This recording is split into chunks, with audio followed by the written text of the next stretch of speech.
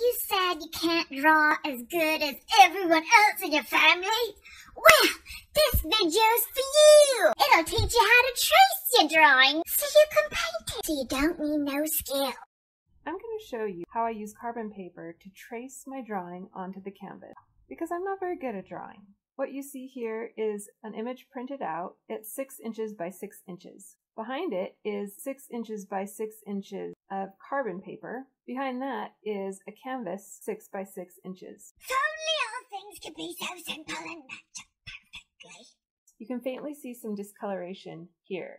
That's because previously I had a painting on this canvas, didn't like it, and painted white over it. So my intention is to recycle the canvas. I also recycled the carbon paper. I have done other 6 by 6 inch paintings and used this method. You can see the lines where the carbon paper has transferred over to my canvas previously, but all these dark areas are unused carbon paper, so I will reuse the same sheet as many times as I can. What are you doing every day to save our Earth?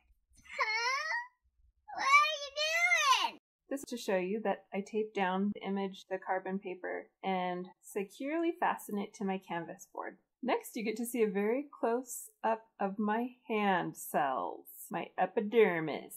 I see your epidermis. Your epidermis is showing. And I usually just use a normal pencil to trace on the image, which then transfers through to my canvas. This image shows you what areas I would prioritize. Not only do I do the main outline of the berries and the branch, but I will do the general shapes of the background where changes in color are taking place. This is showing a little bit of a mishap. What? You never make a mistake?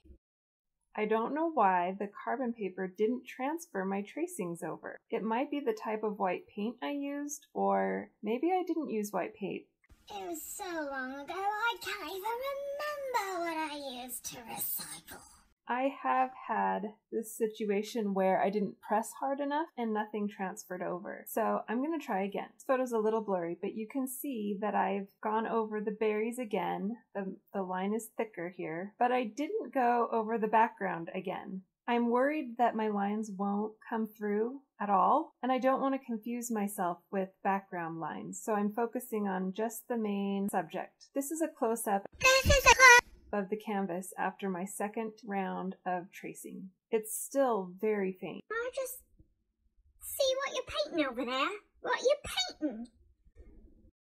But I can see enough to do my tracing. Using burnt umber, I am reinforcing the pencil lines. In areas where I lost the pencil lines completely, I'm using my photo as a reference and just doing my best to draw them in. Here is back and forth. You can kind of see the pencil lines. Here's part of the branch, berries, the leaf, and that's when I drew it in. So you can see that I really had to search for those lines, but they still helped me a lot. I was really surprised at how large the berries were. Looking at the photograph, they really didn't look that big.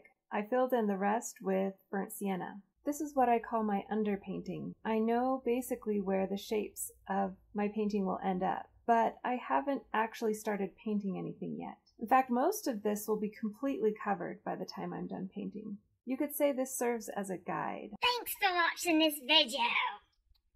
It's really nice to have you around.